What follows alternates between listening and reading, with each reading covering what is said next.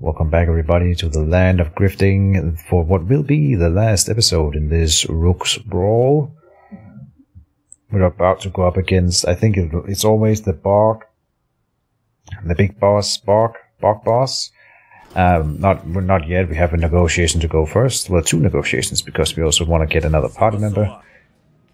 But then it'll happen.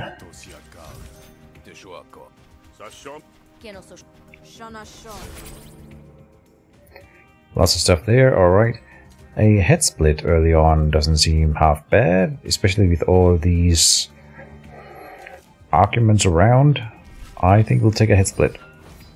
Can we rig in the first turn then? Oh, we discard a random card and we discarded that one. Alright, too bad. And we cannot gamble, so we cannot get the visionary bluff for free. In fact, if I play that one, it'll prepare the card that we get, so we cannot get this visionary head turner prepared that way. Which means what? How do we approach this? Red herring and boosted pressure, I think. Ah, this one's tricky. Tricky. Red herring would get destroyed immediately, but then, I mean, right now we're taking the damage on what? This Prey of Hesh? Yeah, so let's have a red herring tank it. Oh, we still have an action then, huh? Because we start with an extra action, right?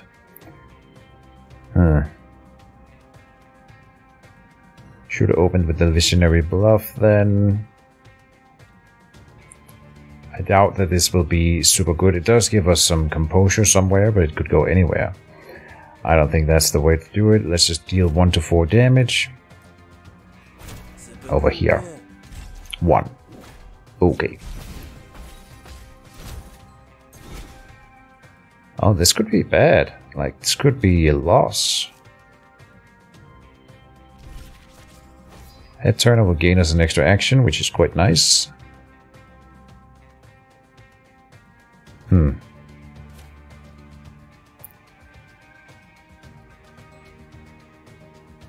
Yeah. Oh, we've got an interrogate plus that has been deployed. Let me make sure I hit that one. And again, probably. Oh, here's the head split. Can we rig? No. So let's just play it and see what we get. We got it. That's a lot of damage.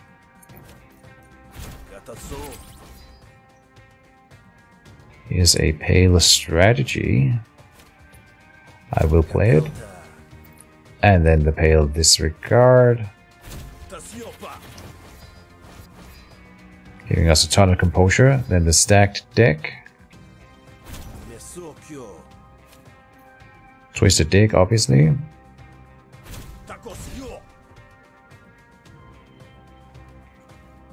And then we have the surprise manifesto that we've been carrying for almost the entire game, and it's still, I mean, there's one more negotiation coming. Might as well save it for that one, right?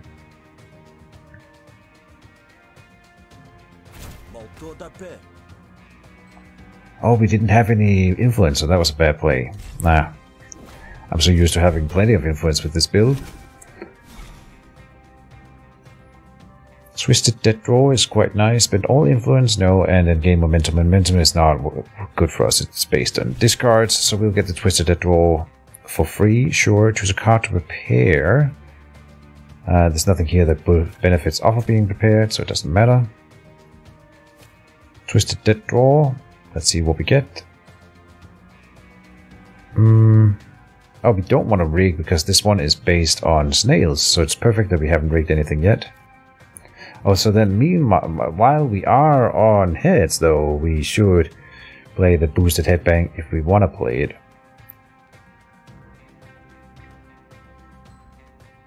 Good question. What's happening other than that? Yeah, we probably should headbang. This is kind of a bad turn, but we'll be drawing some cards. Good stuff might happen. And we hit snails, we are so lucky. Gives us the Bark Enlightenment then, and the War Story. Oh, we can rig that one. which is probably worth it.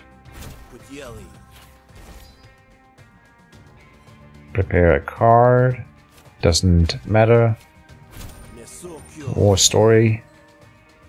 Alright. And a good amount of composure on our main argument here is going to be great. Yeah, we took no damage. Nice. We lost the strategy, but that's fine. We can do a disregard here, which is fine. Choose a card to prepare. That would be the... Oh, two good choices here. How much damage do we have incoming? None. None? Wow. So I'll take the Visionary Hit Turner then. Really, none? Oh no, here. I thought we could see it before, but it doesn't matter. This is the final turn. We have lethal. So, I mean, we will play the card draw, I suppose. I don't think there's anything that needs XP. Oh, the compromise. Okay. Can we draw into it? Theoretically, we could.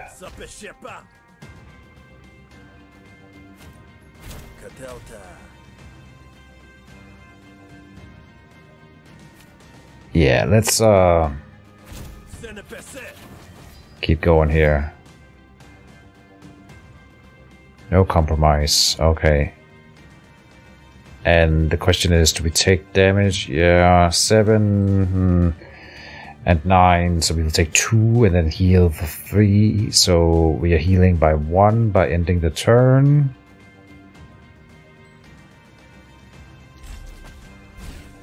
Do it.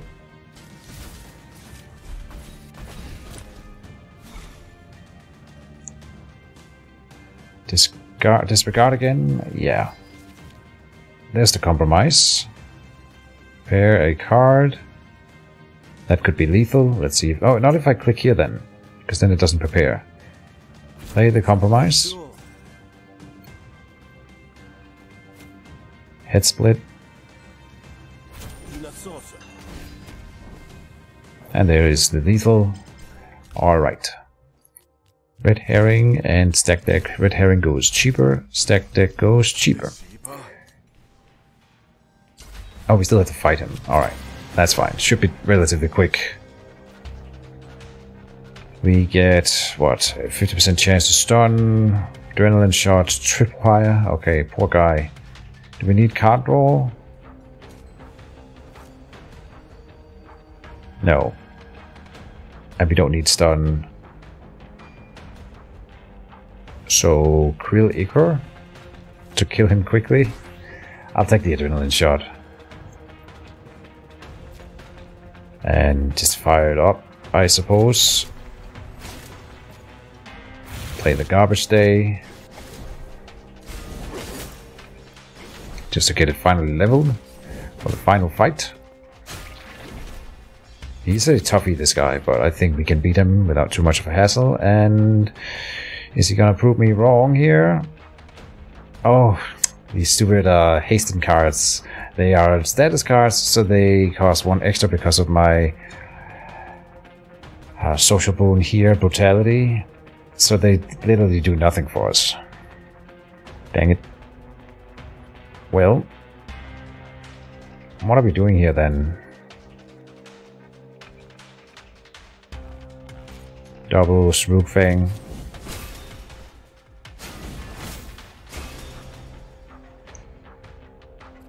Then we are...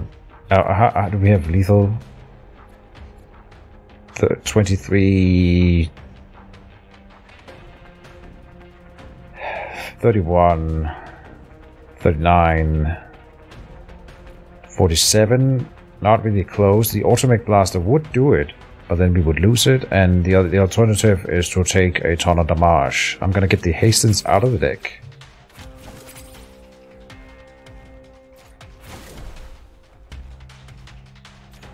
Let me do the boosted release valve. That did increase his damage taken, but not by enough, I think. So I will Automatic Blast to not take the 22. Yeah. Would have liked to save that one for the boss, but it's fine. We do not need the Spearhead. so we don't want to finish him. Garbage Day can give us draw a card as well, or extra defense. I think draw a card. Get paid. Nice. Block of the swap. Final chance to talk to you before the boss fight. We have 513. We definitely should do something. Still new people here. You don't hate me. Alright. We could make friends with someone that we don't know the social boon of. Which I will. Oh, then we get drunk again. Yeah. It's fine. I think we can live through it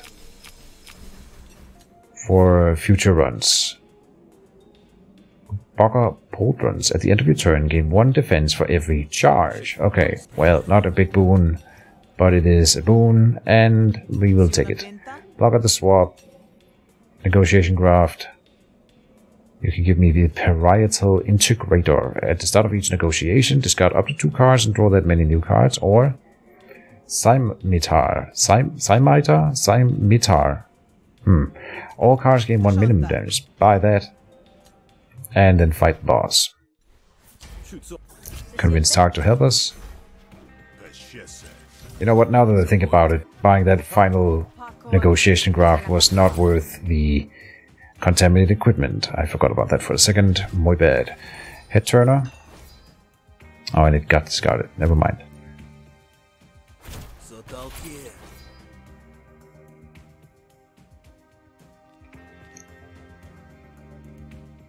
If you have influence, prepare a card, and we do. Let's play the Rise Manifesto now, because there's no reason not to.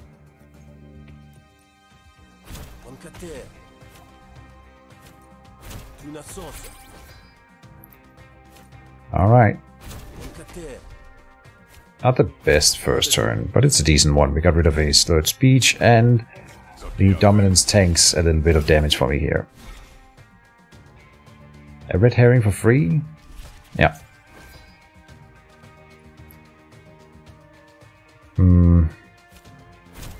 Play it. War Story, can we rig? Yeah. Choose a card to prepare. White Jargon. War Story. We can level the compromise, which won't do anything because this is the final negotiation. That's the final countdown. Do we do Pale Disregard here? No.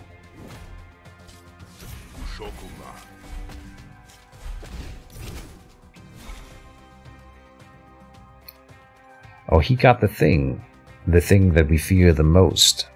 Let me show you what I mean. Kingpin. Intense gain +1 bonus damage for each stack of influence owned by the opponent. And we have 9. So he's doing 9 bonus damage just from this one. Then he also has Escalation Plus, which combos off of me playing Hostility cards. So he's got the anti-diplomacy and the anti-hostility card arguments both. Which is pretty rough. We gotta take out the Kingpin for sure.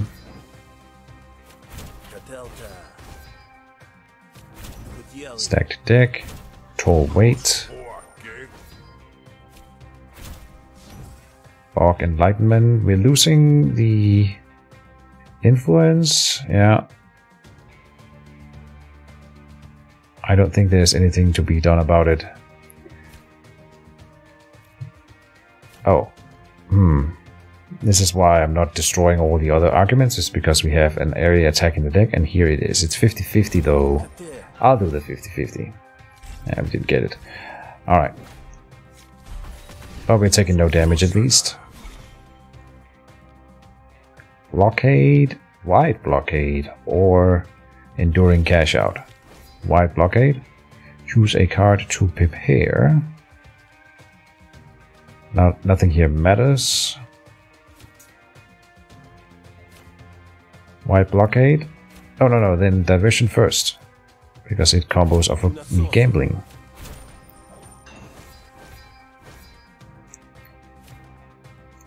Twisted Dig. When destroyed, lose 10 shields and you double your actions. Go for it.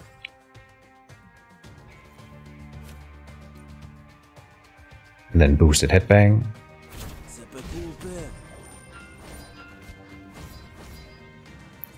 Very, very nice.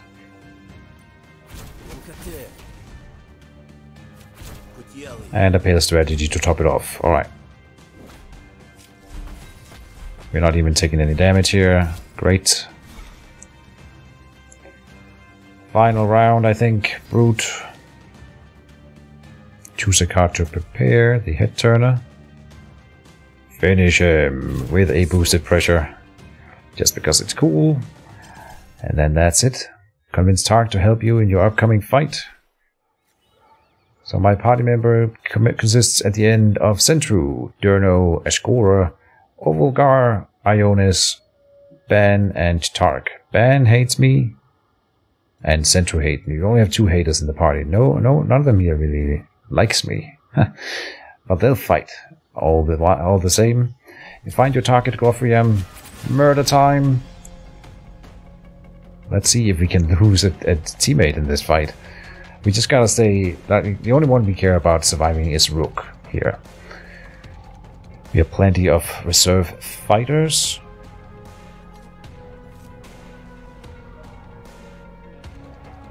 Do we need the card draw from the Coyote Claw? Not particularly. But nothing else here really comes to mind either. I think I'll take the Coyote Claw. I want to play the Pale Offset, and playing it twice is probably honestly fine here. Coyote Claw, draw a card. Missionary Garbage Day, no.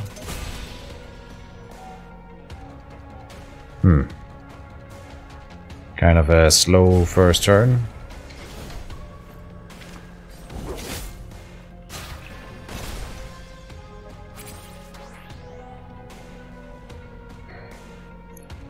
And a slow second turn.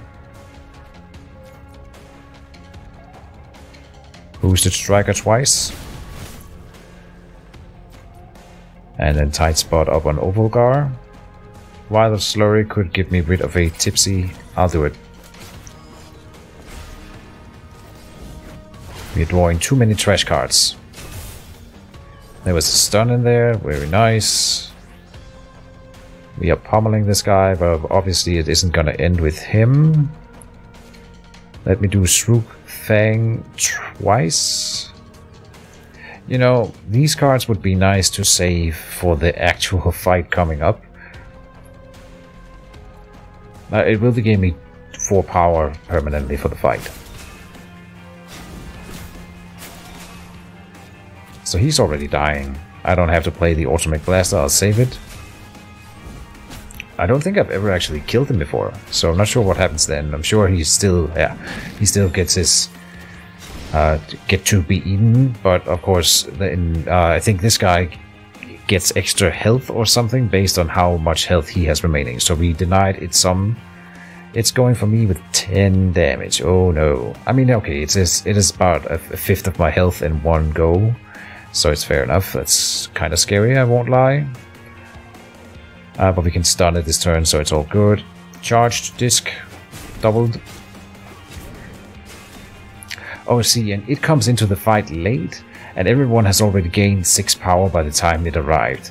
So this is actually a really this boss is easier in the Juggernaut mode. There you go. Something to consider.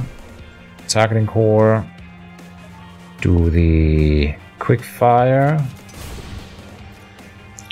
and then I will do the shot core while I take the damage if we can avoid it. So halfway in first turn, I have a feeling that this will be a very one-sided match. I will double the Lifter Claw, because why when we could double the Automatic Blaster? Because we could be lucky and draw Automatic Blasters here. We didn't. We'll get another shot. And we got a Tripwire. Fair enough. So now we stun him. And then an Automatic Blaster. That is insane. Alright. You're starting to get a reputation for violence. No kidding. And you win. Completed. Win a brawl with any character. Oh. First time I do that. Fair enough. So, that's it, folks. And I hope everyone enjoyed the Mutator Madness. I really did think it was fun. If anyone else wants to see some crazy Mutator Madness, and it goes out to Francisco again, who suggested this setup here. Thanks a lot. It was interesting to try, and more suggestions are welcome. We can do anything. Might want to make it a bit harder. It did look hard at the beginning, but I think we saw some things throughout this run that made it easier as well. Like the brilliance obviously could be removed if we wanted to straight up make this setup easier, but I would prefer having like a new one.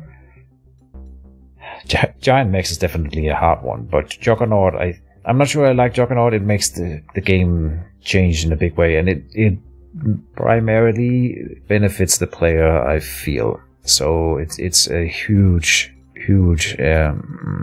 increase in damage dealt overall. There's some turns where we were almost killed if I hadn't been able to take out the opponents first, obviously. And so that's the Juggernaut playing in. Loyalty obviously makes the game really easy after the first day and a half, because then you've been into boss fights and now have almost a full party. And from then on, having party members in this game is so powerful. But all in all, I enjoyed it. There's some points to spend in perks, but we'll be doing that at the start of the next run. For now, folks, see you guys around, and that's it. Keejchen signing off. Bye-bye.